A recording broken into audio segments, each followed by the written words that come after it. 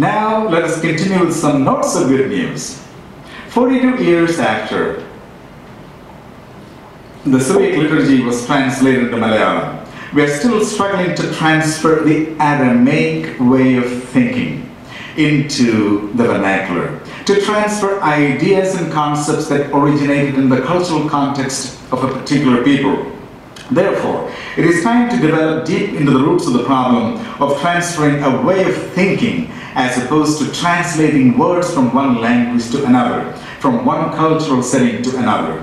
Let us examine a few words in the prayer vocabulary of the Syro-Malabar Catholics. The prayer vocabulary is the common man's encyclopedia of theology.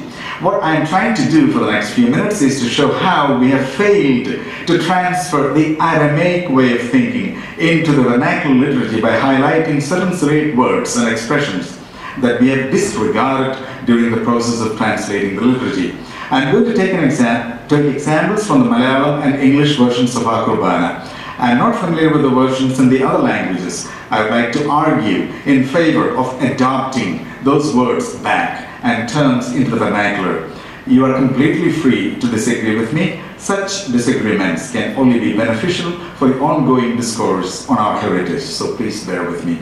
In every language, there are words that define themselves by their sounds. The sound of the word itself is its meaning. Such words emerge out of the communal wisdom of the speakers of a language. Usually, these words are understood in exactly the same way by the speakers of the same language across the board. The most familiar example from India is the Sanskrit term Shanti. Shanti. The very utterance of the word creates the effect, and it is understood by the listener instantly. Interpretations are unnecessary. One such example from the Aramaic lexicon is the word ruh, which literally means breath. The utterance of this word requires a special use of air and energy that explicates the meaning. Ruh is pre-language, even pre-word.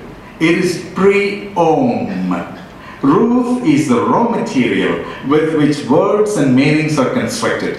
In the beginning was the Ruh was with God, and Ruh was God. Don't blame me, I just made it up. Interestingly, our Tamil-speaking forefathers in Kerala adopted the word Ruha into their prayer vocabulary. Even after Syriac literacy declined considerably, they retained this word. Our parents' generation said the minor doxology as Bhavaikim Putranam Ruhayim Vichaikim Sriyayikate. Praise to the Father, to the Son, and the Holy Ruha. They did not try to translate Ruha into Tamil. In the 1960s, however, we translated the word Ruh into Atma, meaning soul, that which sustains life, or Arubi, that which is formless.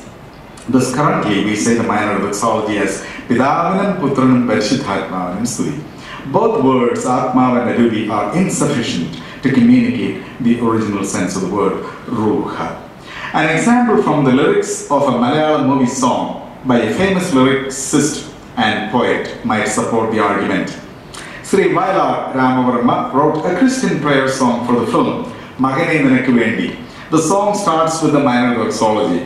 Bhavaikim Putranam Parishuddharuhaikim Studiyayirikete Epporum Studiyayirikete. Sri Vidya, a Hindu, was well versed in the Christian folklore of Kerala. His more famous colleague, Sri Yeshudas, the playback singer, is a Catholic. The film was released in 1971, 9 years after the Syro-Malabar Church translated the liturgy into Malayalam. The minor doxology by that time was already on the lips of every Catholic in Kerala as Pidavanam Putranam Parishithatmavanam Studi. Instead of following the popular version, Sri Vailar decided to retain the Aramaic word Ruha. Both words, Parishuddhatmava and Parishuddharubi, would have been a perfect fit to the melody. Bhavaikim Putranam Parishuddhatmavanam would have been fine. Parishuddharubikim would have been fine.